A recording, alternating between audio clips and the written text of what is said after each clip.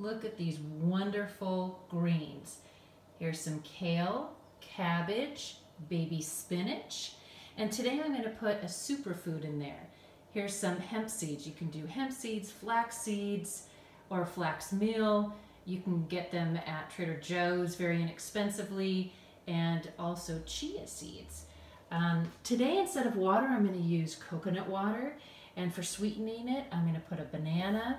We've got some really wonderful ripe organic strawberries. Here's some celery, lemon. I've been reading how good lemon is to put in our food, so we're going to chop some of that in, and 2 dates for another extra sweetener, and a little bit of ginger, just one little ½ inch slice of ginger. It just makes it taste so good if you like ginger. If you don't, then don't put that in there. So here we go.